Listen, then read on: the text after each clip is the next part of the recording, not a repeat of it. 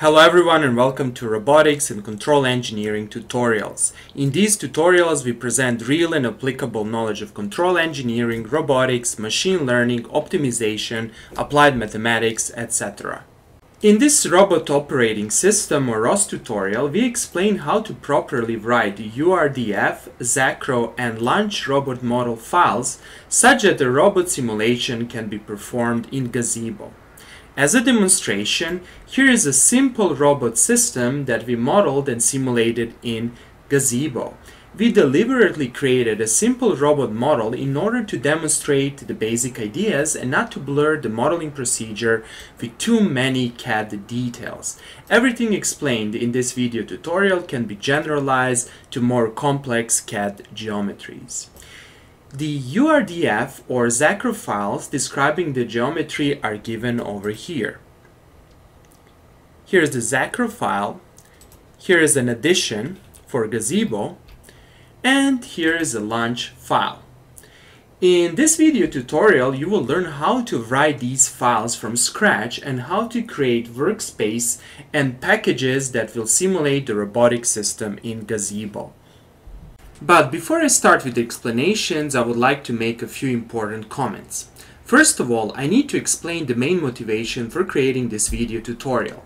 It is true that online you can find a number of video tutorials and books how to load URDF and Xacro files in Gazebo. However, I could not find an up-to-date and complete tutorial on how to do that from scratch. Often books or video tutorials tell to readers or watchers to download the previously written files from GitHub and then to load them. However, these tutorials often do not explain and properly describe a number of important intermediate steps that are necessary to properly load the model in Gazebo. I followed many tutorials that were misleading and that produced errors. In contrast to these tutorials, in the current tutorial that you're watching, I explain how to perform all the steps.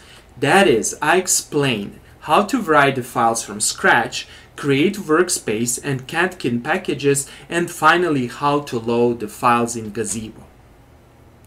Also, since it took me a significant amount of time, energy and planning to create this completely free video tutorial, as well as almost 300 video tutorials that you can find on my YouTube page, I kindly ask you to press the like and subscribe buttons. Thank you very much.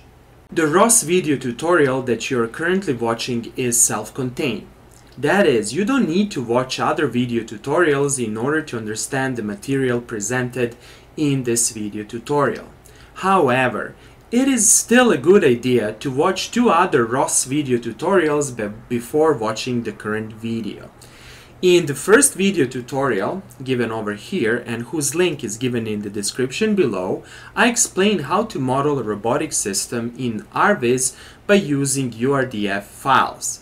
In the second video tutorial shown over here, I explain how to use Xacro to speed up and parameterize the modeling process.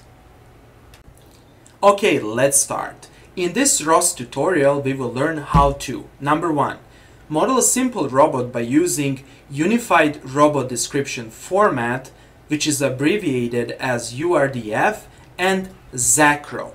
Xacro is a macro language for XML.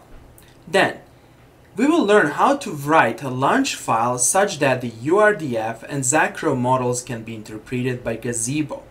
And finally, we will learn how to load the URDF and Xacro models in Gazebo. Before I start, I would like to mention the following. All the codes that are developed and explained in this video tutorial are available on my GitHub page. A link to the GitHub page is given in the description below this video. The first step is to test the installation of Gazebo and to install the necessary packages. For that purpose, let's start a terminal. And in the terminal, we should type Gazebo. If Gazebo is properly installed, you should see the main Gazebo simulation environment. And here it is. You'll see this open world and nothing over here. And if you see that, then congratulations. Gazebo is properly installed in your Linux environment. You don't need to separately install Gazebo if you installed ROS. ROS comes with Gazebo. That is, Gazebo comes with ROS. It's also a good idea to verify your current installation and the version of Gazebo by typing. And as you can see over here, I'm using the version 11.11. Also, it's important to mention that I'm using the ROS Noetic version. Okay, let's proceed. Next, we need to install the necessary packages. The first package that we will install is this package. It's called Gazebo ROS package. It's basically a set of ROS packages that provide the necessary interfaces to simulate a robot by using Gazebo 3D rigid body simulator. Let's install this package.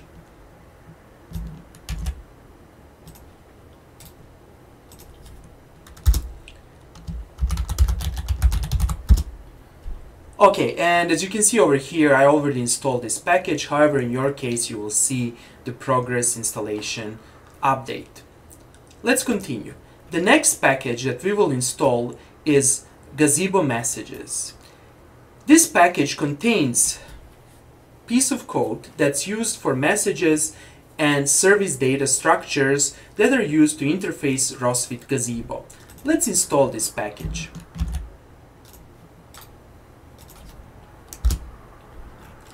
Next, let's proceed.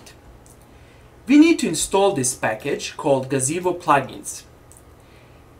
This package contains programs that govern the robot-independent Gazebo plugins for sensors, motors, and dynamic reconfigurable components.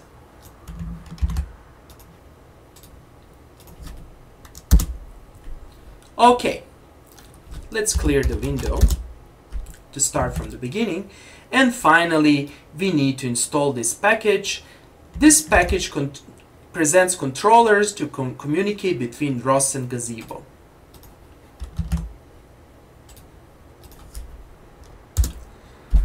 Here it is.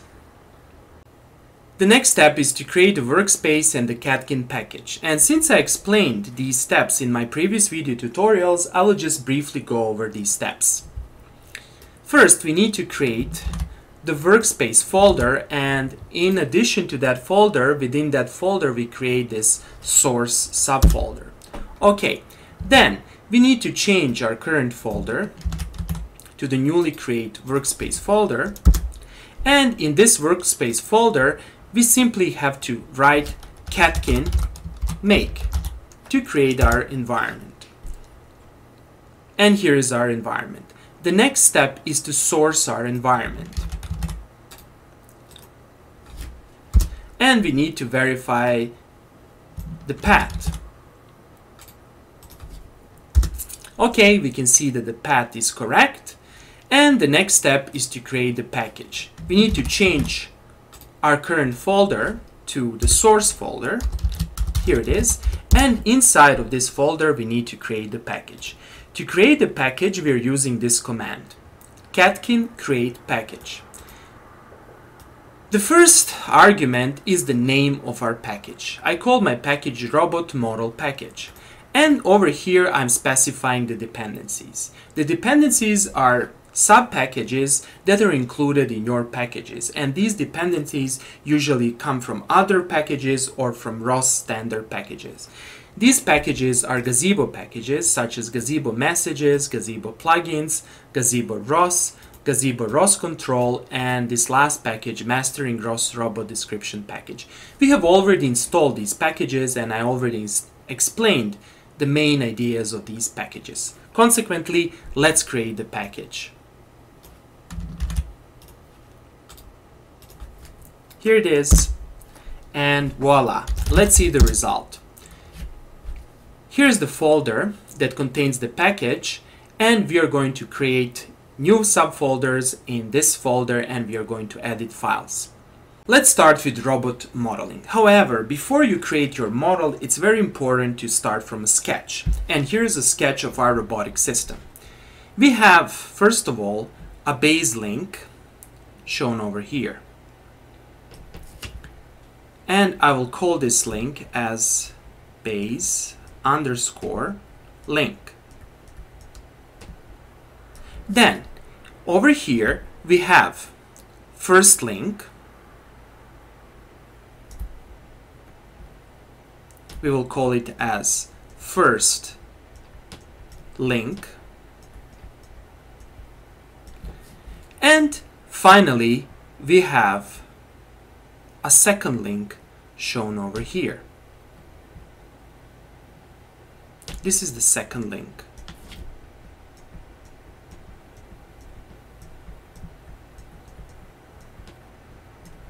Then we have two joints. To sketch joints, I will simply change the color. We have over here first joint, and this first joint is a rotational joint. We will call it as joint 1. And we have the second joint shown over here, and that joint is a translational joint, and we will call it as joint 2. By using the first joint, we can rotate this link, first link, and by using joint 2, that is, by using the translational joint, we can translate second link. And that's the basic structure of our robotics system. Next, we will learn how to write URDF and Xacro files that define this robot geometry.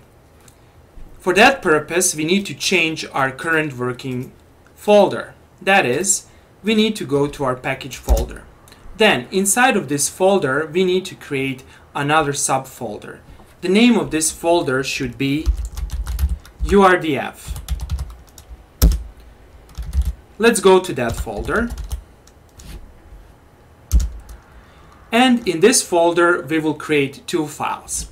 The first file will define our geometry, and the second file will add additional parameters that are necessary for loading this model in Gazebo.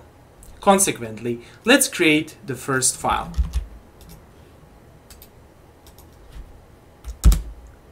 Here it is. It's completely empty. Now, in order to make this video tutorial as short as possible, I already created the file and I already defined the complete geometry that's given over here. And I will simply copy and paste pieces of code from this file to our new file, and I will explain that code. Over here we define the basic geometry of our robot system. Let's go back to our sketch. The base link has the length and it has a radius. It's a cylinder. Consequently, we need to define the cylinder parameters. And over here we define the cylinder parameter. The base link length is 0.05 and the base link radius is 0.2. Next, let's define the first link. The first link again is a cylinder. It has length and it has a radius. The radius and the length. And the parameters are given over here. The third link is a prismatic element, and this link has 3 dimensions. It has length, height, and width. It's given over here. That is, its 2D projection is given over here. Okay, we do that by simply specifying length, height, and width. Next, we need to define joint limits and some additional properties. And consequently, here are the parameters. Every joint has upper and lower limits. For rotational or revolute joints, these limits are given over here. They're simply given in radians. Then, every joint has a limit on the maximum achievable velocity. And over here, I assume for revolute or rotational joints that the maximum velocity is 3.14 radians per second. And over here, we can specify the maximum effort for every link, and it's given over here. Now, we do the same thing for the prismatic joint. We specify the upper and lower bounds, and we specify the velocity and the effort. Over here, I need to add this line, and this line will include this file. This file defines all the parameters that Gazebo needs in order to understand the model. I will edit, that is, I will create this file after I explain the basic geometry. For the time being, just type this line, and later on we will create and we will add this file. Okay, the next step is to define our base link. So here's the definition of the base link. I will simply copy and paste this definition to my code, and I will explain it line by line. Over here, we start our link. We call our link base link. Here we define visual properties of our link. Here's the geometry. The cylinder length is defined over here, and notice that this parameter is actually defined at the beginning of our script. The same thing is for the radius, and that was our geometry. Then we need to specify the origin. The origin is located at 0, 0, 0, and roll, pitch, and yaw angles are also 0. Okay, that was our origin, that is our coordinate system. Next, we need to define the collision properties of our link. These collision properties are important when simulating the model in Gazebo, since we need to detect when a robot hits something. And over here we simply specify the geometry, and the geometry is actually a cylinder that's defined over here. And the origin is exactly the origin defined previously. Next, we need to define the dynamics properties of our link. We need to specify the origin, we need to specify the mass. Here I assume a mass of 1 kilograms, and over here I specify the entries of the inertia matrix. The inertia matrix is symmetric. The elements of the main diagonal are these elements, IXX, IYY, and IZZ, and these are the off-diagonal elements. Since I don't want to make this video too long and too complicated, I simply assume the mass and I simply assume the elements of the inertia matrix. However, in practice, you would most likely do the following. You will analyze this geometry, then you will find formulas for moments of inertia. That is, you will form the matrix given over here on the basis of the real geometry. And you will also compute the mass based on the density and the volume. And finally, we end our link. That was our first link or base link. Next, we need to define our joint 1. Let's do that. Here's the definition of joint 1. The name of the joint is joint 1, and the type is revolute. Revolute is actually a synonym for rotational joint. And then we need to specify the parent and the child link. The parent link is obviously the base link, and the child link is the first link in the kinematic chain. However, we still didn't define the first link. We will define it over here. However, for the time being, it doesn't matter. Then we need to specify the origin. The origin is actually displaced with respect to our original origin. That is the origin of the first link. And we need to specify this displacement. Let's analyze the graph. We want to place our first origin, that is the joint of the first joint, over here. Let me just change the color and let me repeat what I said. We want to place the coordinate system of our first joint over here. Here it is. However, our base link coordinate system is placed over here. Consequently, we need to define this translation. And that's precisely what is written over here. We take the base link length and we divide it by 2, and that's the displacement in the z direction. Next, we need to specify the axis of rotation. The axis of rotation of this joint is z-axis, that is our vertical axis.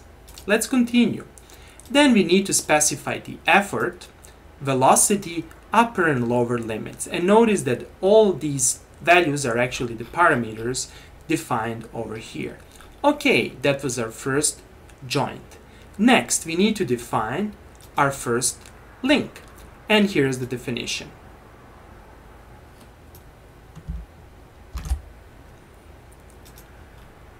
We'll simply copy and paste this definition. The link name is first link.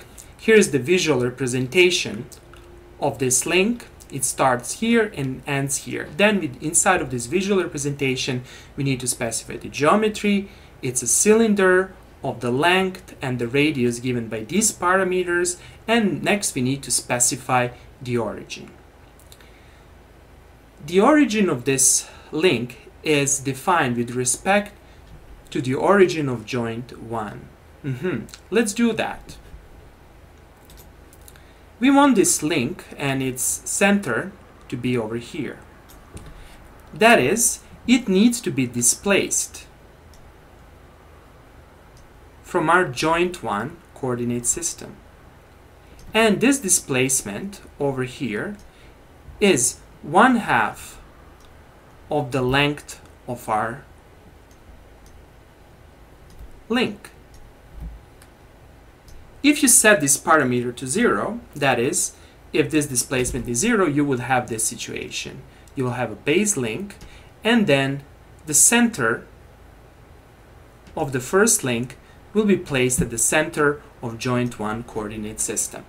And that's precisely what we do over here. We simply offset, actually over here, we simply offset our first link for its half of the length. Then we define the collision parameters. The collision is identical to this block over here, and over here we define the dynamics of the system, we define our origin, mass value, etc. and as well as the inertia matrix. Next, let's define joint number 2. Here's the definition. Here's the joint number 2. It's a translational or prismatic joint, and that's precisely what's written over here. Then we need to define its parent and child link. The parent link is obviously the first link, and the child link is the second link. Okay, then we need to specify the origin. Where is the origin of this link with respect to joint 1 coordinate system? Let's analyze that. We want to place the coordinate system of joint 2 over here.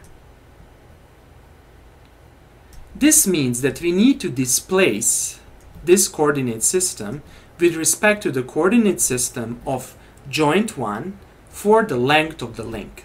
And that's precisely what is written over here. And then we need to specify the axis of translation. In our case, it's the y-axis. That is, we are translating this link in this or in this direction.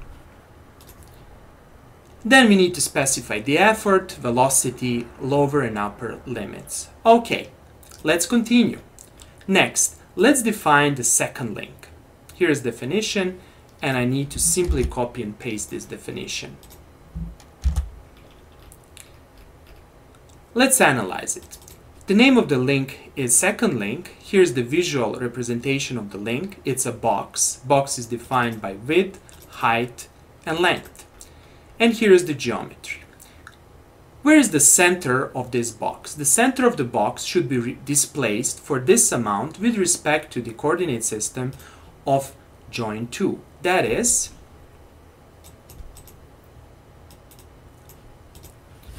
we want to place the coordinate system of link 2 over here.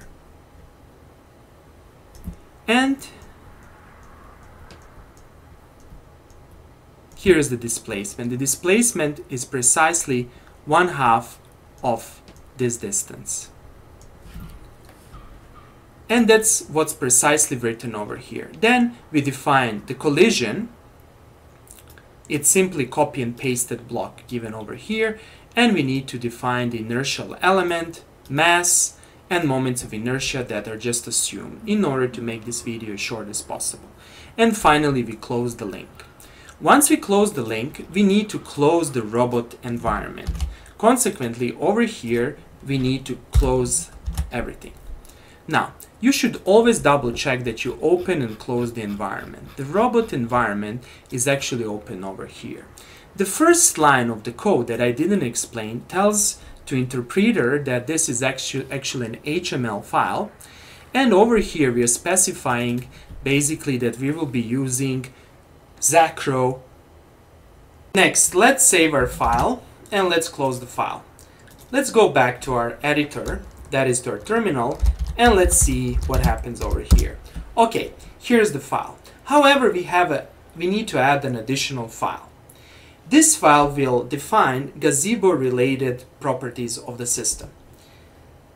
Consequently, we need to create another file. The name of this file will be robot.gazebo. Let's create that file. And I will simply copy and paste the content of this file, and I will explain it line by line. Over here we are saying that we are using the XML. Then we start our robot environment and we end our robot environment. Then over here we add this plugin Gazebo ROS control. I will explain this plugin in my future tutorial. For the time being, don't worry about this plugin. Then we need to define the properties of the first link. Gazebo takes all the properties they find in our original geometry file that's shown over here and adds these two properties, actually three properties, for our base link. Consequently, we start Gazebo environment, we close the Gazebo environment, and we specify the reference. The reference is base link. mu1 and mu2 are coefficients of friction along the first and second direction. And over here we specify the color of our link. Similarly, we do that for the first link, for the second link, and finally we close our robot environment. And that's our file. Let's again go through everything. We have base link and its properties, then we have first link and its properties, and finally we have the second link and its properties. And finally we close the file. And we press Ctrl S. Okay, let's close this file. And let's go back to our editor, actually terminal. Let's verify that we have two files. And let's open again our original geometry file. Now, note the line that's written over here. So in our geometry file, we are actually including these parameters from the file robot.gazebo. And here's the line that I didn't explain at the beginning of explanation of the geometry file. Now you understand this line perfectly. Don't forget to add that line.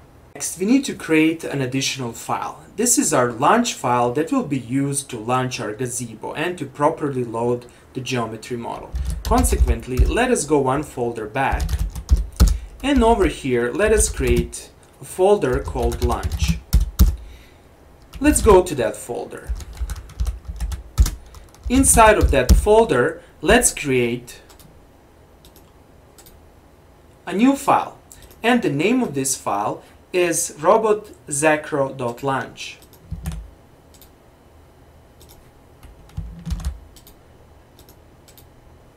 Here it is. And again, I will simply copy and paste the content of this file from the previously defined file, and I will explain line by line.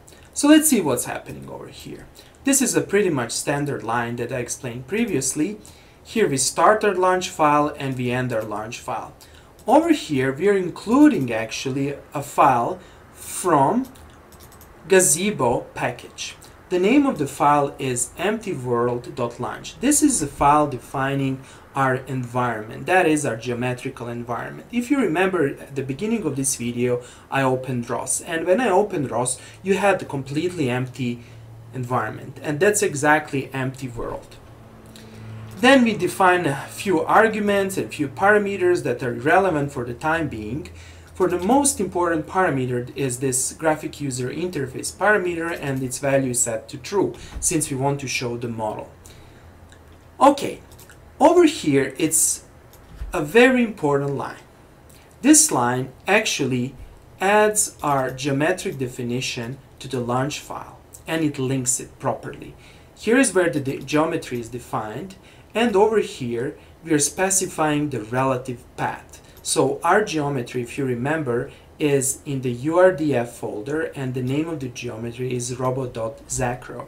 Okay, and over here we are linking this geometry.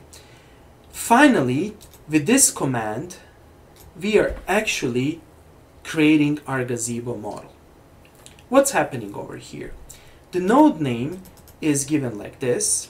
The package is gazebo. The type is defined like this. These are a few other parameters. This parameter is important since we want to output the model on our screen. And here are the arguments. The most important argument is this argument, robot description. And it's under dash parameter. This robot description is exactly the robot description given over here. So here we are telling to Gazebo to use this geometry, and we specify the geometry as an alias, and the alias is robot description. And here we include the robot description. These two parameters are not very important. This can be an arbitrary name over here. Okay, that was our launch file. Let's save that launch file. Let's close the editor. Let's go back to our terminal. Here's the launch file.